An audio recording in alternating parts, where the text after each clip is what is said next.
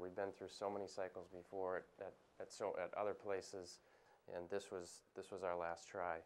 We felt comfortable here, and we liked the people, so we put all our eggs in one basket, so to speak. And clearly we have had a very good outcome, and we couldn't be happier. We must have sent everybody in the world an announcement.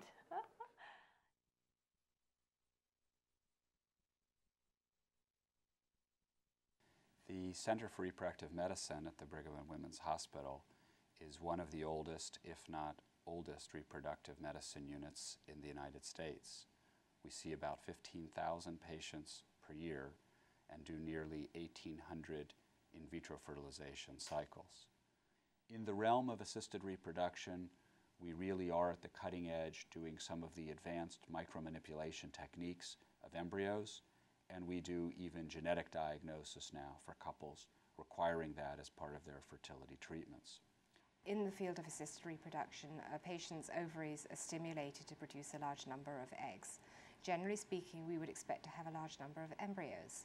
Often only one or two embryos are those that are what we call developmentally competent and actually can make a baby. And the challenge that we embryologists in the laboratory face is trying to identify that one or two few embryos within a large group that are developmentally competent.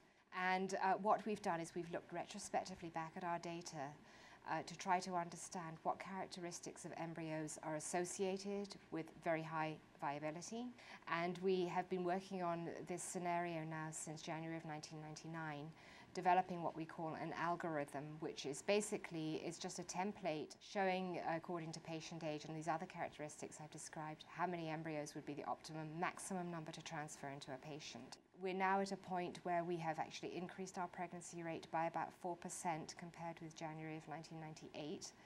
And we've reduced our high order multiple rate down from 12% down to under 3%.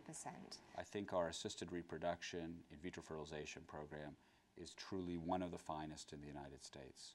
We've been very successful at achieving pregnancies, achieving large numbers of pregnancies for a very long time.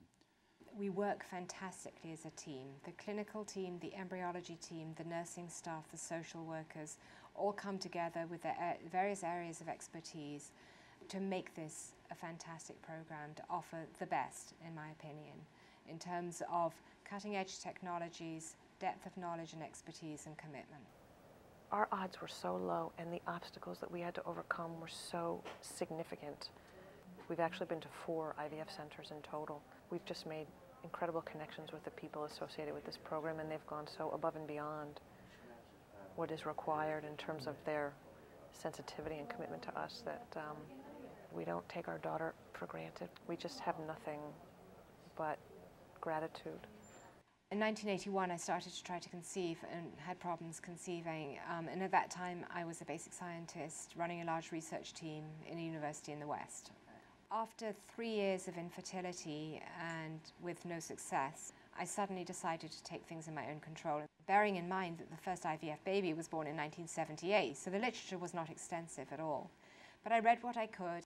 The long and short of the whole thing was it worked the first time, and I now have 2 very healthy boys and a healthy girl. As I was in the hospital carrying these babies, I made a commitment to myself that I'd move from the field of basic science into the clinical arena. And I decided that I wanted to be a clinical assisted reproduction lab director. If you've not been in that situation, you really have no idea what's involved. And I lived that for 6 years.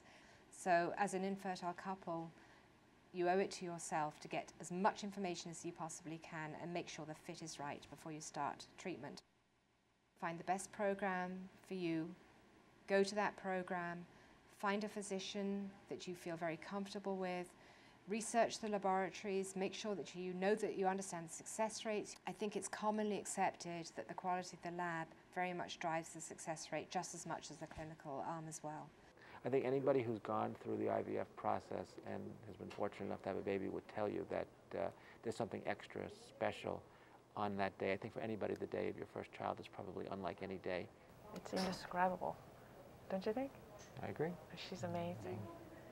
And so we're happy to come back and try to expand our family.